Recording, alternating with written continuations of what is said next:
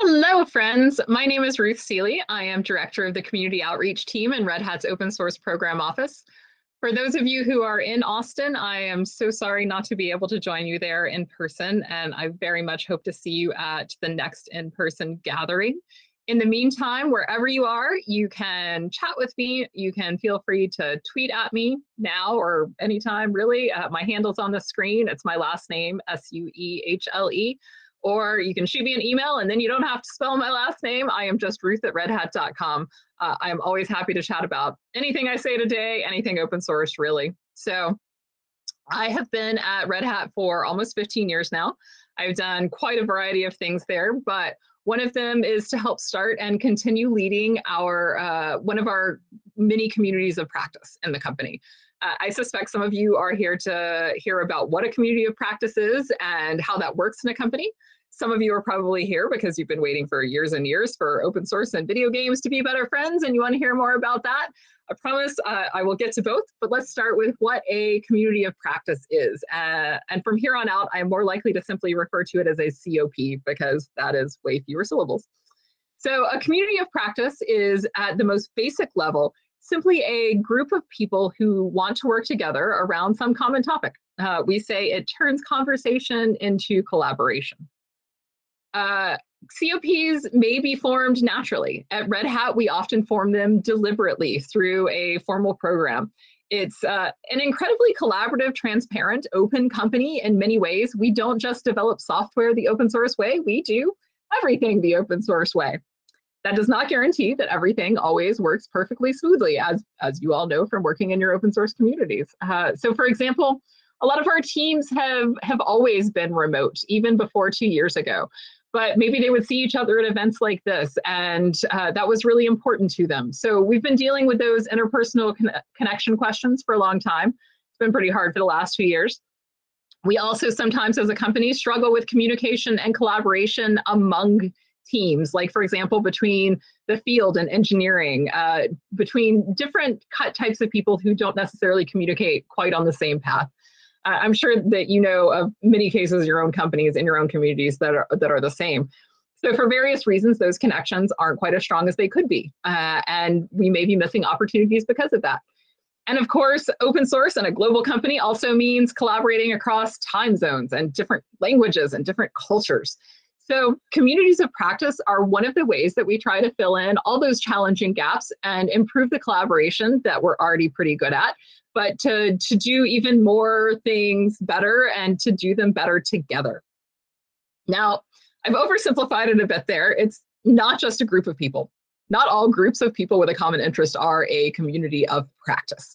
So what you might have is actually just a group of people who want to chit chat about something, and that's totally cool, but it's not a COP.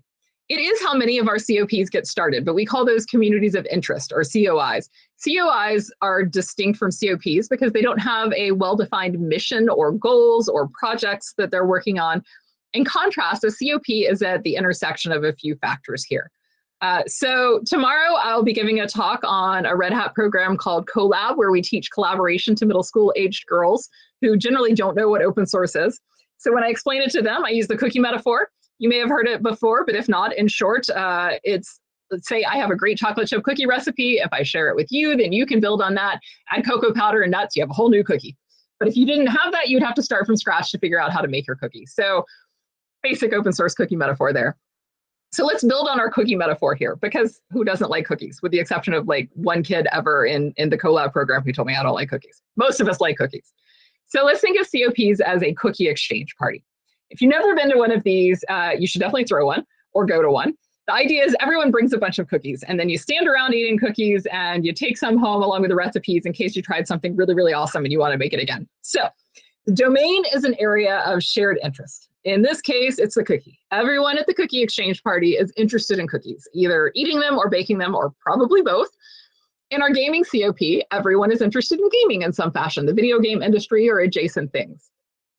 The community then is the group of people who have come to your cookie exchange party. Your friends say, we love cookies. Today we're going to have a community gathered around cookies. You build relationships talking about the cookies. And then third is the practice. That is the recipes, or more formally, it's the body of knowledge that each person has and the best practices that they've discovered about baking cookies. So, like I said, you're not just bringing your cookies to the party, you're bringing the recipe to share too, so everybody gets to learn something together. Like you might say, Ruth, I have had chocolate chip cookies before, but yours are some darn fine chocolate chip cookies. What is happening here? And so I tell you, you brown the butter before you make your cookies. And even if you don't learn anything about community or gaming or anything else in this talk, now you know pretty much anything that involves butter will be improved by browning the butter first. Rice Krispie treats, brown your butter. Cookies, brown your butter. Add sage to some brown butter, put it on ravioli. You will thank me later. I can talk about food all day, but you want to talk butter, cookies, making pasta, hit me up on Twitter anytime. I will get back to the whole COP thing now. This intersection of the domain and the community and the practice, that is what makes a COP. So after a number of years building these communities at Red Hat, we have 56 of them now. You may be able to tell from even just glancing at this list, the vast majority of them are not directly connected to Red Hat products or even verticals. They're in that space in the middle. Cross-cutting, meaning across products, across verticals, across regions and everything else, and delivery excellence, which of course in many cases, if you look at this, touch all of us. So the gaming COP is listed under verticals, which is accurate, but cross-cutting is also a solid descriptor of what we do in a slightly different way. It is probably obvious to you, if you know what Red Hat is, that Red Hat is not about to bust into the video game production business, but we do have a lot of things going on that are relevant to that and the many adjacent industries. And beyond that, the people who have come together in this COP, as with most of the other 55 COPs, come from every business unit and function and different regions and backgrounds and experience.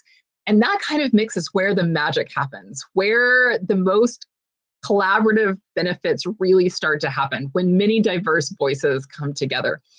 When you're in a room together, probably virtual, not because of your job title or your role, but because you're passionate about the same thing the other people in the room are passionate about, that is when the real collaborative benefits start to happen. And the benefits stretch beyond that mutual topic, whatever you've come together, the gaming, the cookies, whatever it is. I started at Red Hat when we had 2,000 employees, and I was at least familiar with a good number of them. Like I recognized their name from a mailing list. If I didn't know them personally, I at least knew that their jobs existed. We're closer to 20,000 people now, and I definitely don't know who all those people are or what they do, or in some cases that their department exists. I never would have met most of the people that I work with in the gaming COP if it hadn't happened. But now I do know them, and that means that I turn to them when other interesting projects come up, or to talk to them about things that I know that they're experts in. COPs are a really solid opportunity to network outside of your usual circle in your job function. So that sounds awesome, I hope. How do you make it happen? Red Hat has now this pretty robust COP program and a dedicated team managing that, but we didn't start there. You can't start at the end with anything. You start with one COP. You build one community. Then you can build another. Then you can build it up to a COP program in your company or project or whatever organization you're interested in. And this is the not quite as linear as this looks, but this is the basic number of things that you need to think through. Step one, if you're doing this in a corporate environment, is to find your executive sponsor, someone who believes in what you're doing, someone who will help you ensure that your community's goals align with your company's strategy and goals, someone who can advocate for you, perhaps even secure some budget for you if that is necessary or helpful to what you want to do. So now you have an idea, you have a vision, you have someone who cares about it, you have your executive sponsor.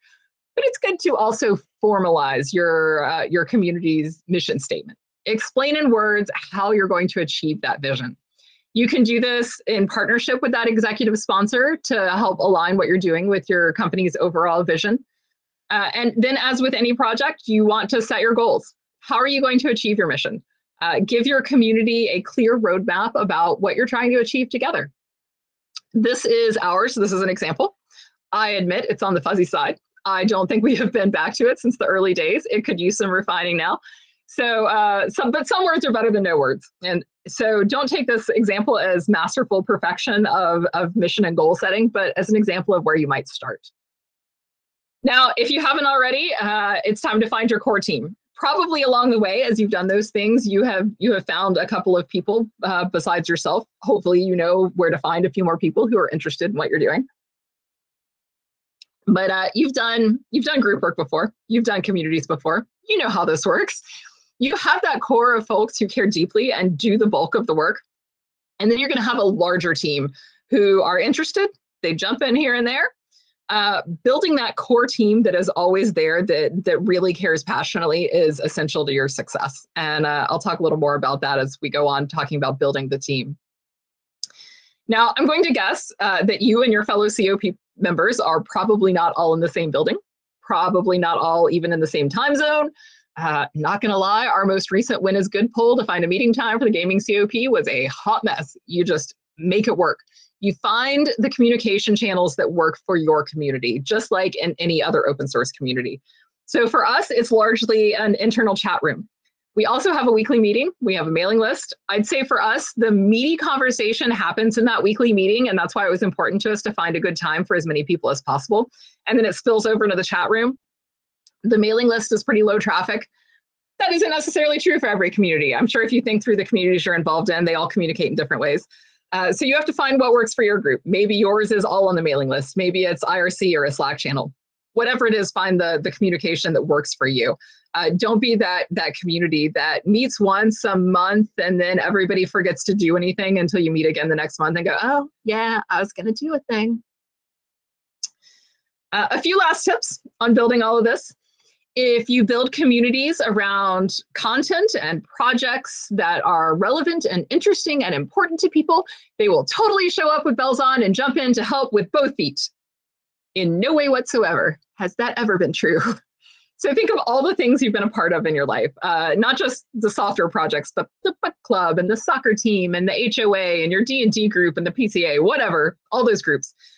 Some of them, as soon as you heard about it, you wanted to go all in, and you did. You're there every meeting, you're on the mailing list, you're calling people, you're doing all the work. Other things you are more casually involved in. You just show up to that meeting once a month and you kind of care about what's going on, but not enough to do a whole lot. And that's okay too. Both of those people can exist. It's important to understand that there are different levels of participation in a community. You are presumably starting this group, so you're the one who's all in. But you'll also have lurkers who just kind of watch from the edges.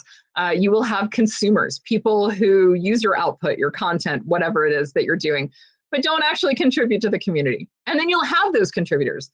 Some of them just pop in for a day, do a little drop in, drop back out. And then some of them will eventually become part of your core team. So those different people all exist. It's okay that they aren't all in, but you can help encourage them to move along the path. Turn a lurker into a consumer. Turn a consumer into a contributor. Turn a contributor into one of those core team members, maybe even its next leader. Always be looking for how to replace yourself, basically. Look for people who can share the load. Looking at the what's in it for me will help you figure out how to do that, and it's different for each group of people.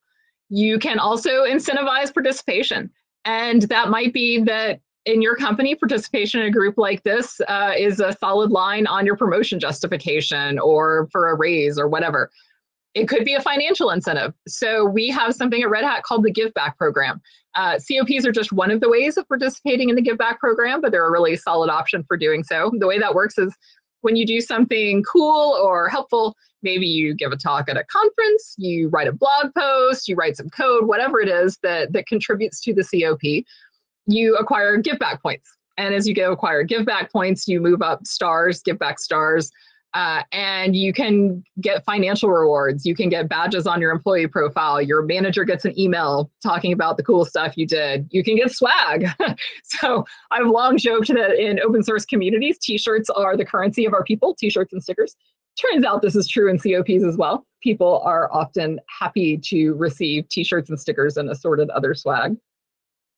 So now that we talked about COPs a little more generically, let's talk about the gaming COP specifically and how all of this has worked for us there over the last, I'm going to say 3 years, not actually precisely certain.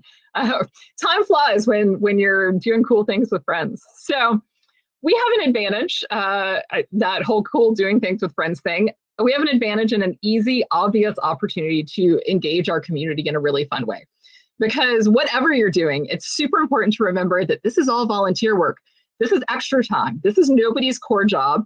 They're here in your COP because they want to be. They want to do this awesome thing, but it is not what was in, it is not what was in their job description. So identify areas where there's an opportunity to overlap team building with your community's goals. For us, one of those things is participating in CEA, the Corporate Esports Association. That's a seasonal esports league that raises funds for charity. It's a great way to bring employees together, whether or not they're in the COP. It also gives us an opportunity to connect with partners and customers, the other teams that we're playing against, in a really fun, casual environment.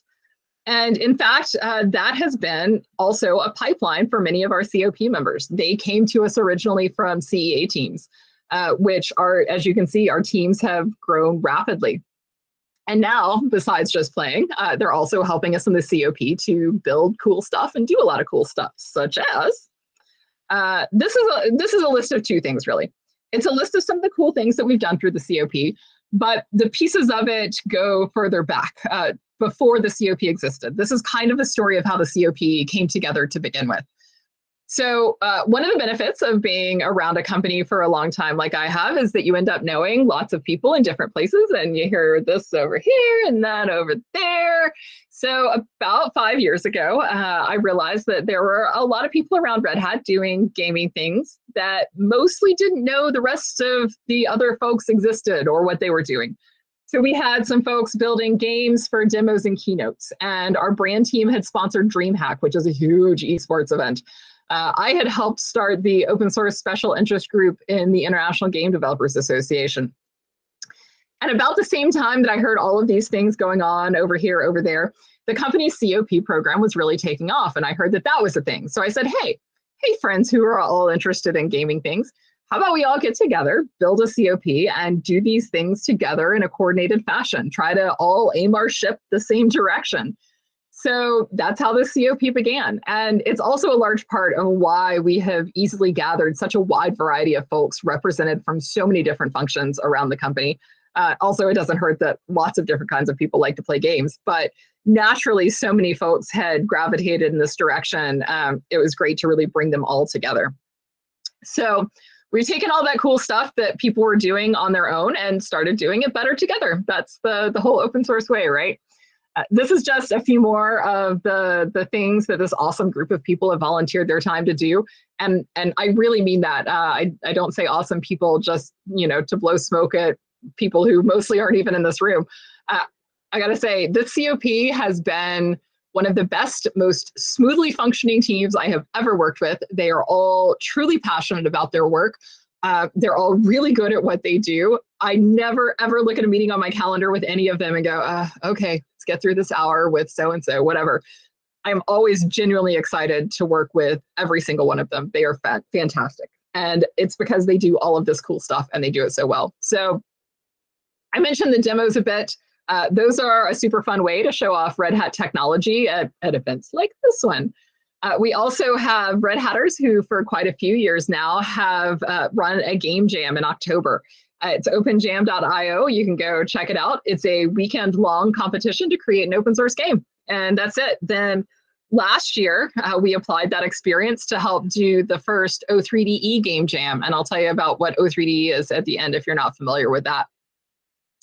I may have briefly mentioned the arcade cabinet. So we have a podcast at Red Hat called Command Line Heroes. I am a big fan of the Command Line Heroes podcast. I do not love all podcasts universally, and I do not recommend it simply because I'm a Red Hat employee. I actually genuinely enjoy that podcast.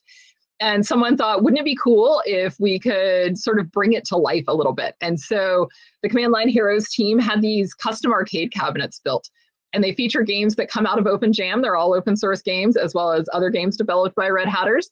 You may have seen them at some pre-COVID times, Open Source Summit. We had them at KubeCon. We've had them at a number of events. We loved taking them to events. But then March of 2020 happened. Events stopped happening in person. Very hard to just lift an arcade cabinet up to your camera and have someone play it. So the COP pulled together and built a virtual arcade, built a virtual version of everything that was on there. And we took it to a few events. We took it to the first virtual open source summit. and a couple other things. And then we made it a permanent fixture. So you can go check it out. You can play all those games right now, or, preferably when I'm finished talking, at arcade.redhat.com. I'm going to warn you, if you can't wait until I'm done talking and you're in the room with other people right now, some of them are really loud. So that's your fair warning. In other projects, our brand team has always been super supportive of the COP's output and was also one of those groups doing gaming things before the COP existed. So they've been on board since the beginning. I can't say enough times how much value there is in having a really broad group of people coming together. Most of the folks on our brand team can't write code. Our engineers are, in general, not very good at marketing sorts of activities, and so on and so forth. Everyone is bringing something to the table. And side note, also super important, everyone values everyone else's contributions. None of them are more important than the others. And that is critical in absolutely any community. Your COP, your open source software project community, again, back to all of the communities you may be involved in your life, everyone's contribution is important. So one cool place where we really all came together with those different skills was last summer in downtown Raleigh, where Red Hat's headquarters is, Raleigh, North Carolina. We worked with the city of Raleigh and a local artist to create this mural that you see on the right here. It's called 8-Bit to 5G, representing the history of gaming. It also has a plaque beside it with information about the mural in Braille as well for accessibility. And it has a QR code that you can scan to interact with the mural. So you can watch, there's a whole mini documentary on YouTube, but I'm just going to show you a quick clip so you can see the mural being made because it's really fun to watch. I think it was like 8 seconds. So they really wanted to capture the essence of the evolution of gaming design and graphics. The mural came to life as a byproduct of the city of Raleigh putting out a community arts grant. And that's where our friends from Red Hat stepped up. And I think that's fun to watch, of the time lapse of it all coming together. I'll show you the link at the end if you want to watch the rest of that, but it's a really cool looking mural. Then, oh, it wants to play again. This is just one last example of a cool collaboration that only happened because we were able to bring together all the right people with a mutual passion and a lot of different skills. So I mentioned I'm doing another talk tomorrow about how we teach collaboration to middle schoolers. That's a program called CoLab. And until March of 2020, just a similar situation to the arcade cabinets, we were doing that in person with Arduinos and copper tape and LED projects and things like that, things that were really great to do hands-on in a classroom with kids. It's a lot harder to do that and a lot harder to teach collaboration over video chat in general. But fortuitously, we had a new Red Hatter come in who had written an open source text game engine, like think Zork style. And we had a CoLab curriculum that was built around a short story that was basically a dungeon escape story. So we brought all this together, the CoLab team and the guy with the engine, and I rewrote the story from the earlier CoLab project to be a game.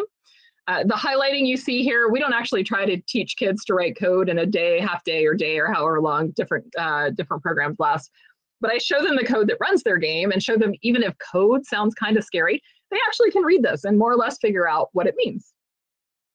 So that is a really good example of where the COP can be valuable to the company. All these things are making demos more engaging, finding new ways to reach customers, supporting sales teams in spaces that they might not know as well. And it turns out plenty of Red Hat products and upstream projects that we care about are used in games and have connections to the gaming space. This is just a handful of examples of places that we contribute, upstreams we care about, things that are part of our ecosystem that are also important to the gaming space. Because the flip side in our case of having a really cool, fun thing that people want to be involved in, everybody loves games. It's also really easy to say, games, not important, not part of our business, etc., whatever, and to blow it off. And we do like to have fun, not gonna lie, but there's also a lot of value here. And it's important to be able to demonstrate that, especially when instinctively it just seems like, oh, you guys are just like playing games, right? And of course, if that doesn't justify it, there's always hard numbers about the market opportunity here. Oh boy. So even people who are big fans of gaming and esports are generally surprised when I start dropping these numbers. So global esports revenue grew 20% in 2021. And if you happen to be here more for the COP half of this and aren't really familiar with the idea of esports, It's watching people play video games. That is the basic concept here. And it's huge. The pandemic helped, but this ball was already rolling. Esports viewership is now overtaking traditional sports viewership. This is a $200 billion industry that is growing rapidly with a huge audience, many of whom conveniently are either customers or potential customers with a lot of overlap. So while it seems like this may be irrelevant to Red Hat, it is definitely not. And I could show you infinite slides of numbers and charts that might melt your brain a little bit because most people aren't aware of this. But if you just look in your pocket, you've got a gaming device. Some of you may have more than one, but most of you at least have a phone. And that is a gaming device, and that is a huge market. This slide, kind of wild. You can look at it on the slides later if you're interested. It's kind of fun to pick apart. But it really demonstrates that growth from Pong back in 1972 to a really robust gaming market across mobile, PC, console, still a little sliver down there of arcade gaming. And then a glimpse towards the future where we're staring down VR and whatever the next generation of the web might be and what that looks like for gaming. So you take that and say, okay, where does it connect to the business? A lot of places, it turns out, a lot of partners, a lot of customers, a lot of collaborators and community members, people we work with in projects and in foundations, and particularly in the gaming space, a lot of folks we'd like to see more of in those open source spaces. And Red Hat is, I'm going to say, pretty well qualified to help lead those conversations about how open source can be really successful for a business. There are still quite a few industries that are reluctant to embrace open source, and the gaming industry is certainly one of them, but that is changing. And one of the ways is through O3DE and its foundation, O3DF. So O3DE is just hitting its first birthday, so if you're not familiar with it yet, you're not too far behind, but it is Open 3D Engine is what that stands for. It's been a heck of a first year. This is a fully open source 3D game engine. And so far, I've spent a lot of time saying the word gaming a lot, but now when we're getting down to talking about the engine, it's not just about gaming. It's about medical applications and scientific simulation and stuff in your vehicles. And now you're talking about a whole lot more markets. And then we can go back to that market opportunity idea, and you're talking about a lot more spaces. So if you're interested in that, hit up o3de.org. That is oddly hard to say, o3de.org. And there are quite a few O3DE folks around this week you can talk to. In addition, we'll be having an O3D Con event back here in Austin in the fall. So although I can't see you all in person today, I hope maybe I will see you there in October. And finally, I hope you're ready to head out and start building your own communities of practice and to put that power of real collaboration to work for you, whatever your goals are, whatever your community interest is. And if you have questions about it, I'm easy to find. Again, I am Ruth at redhat.com. So you don't even have to remember how to spell my last name. If you do want to find me on Twitter, you do have to spell it. So I will hit this last slide to help you out. It's Suehle. And I've got a few links here. I'll tweet those out now for your convenience, or you can download these slides later.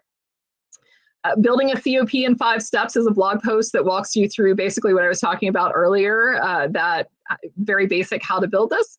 The opensourceway.org is a great resource for open source communities in general, but also hits on some of this community of practice content.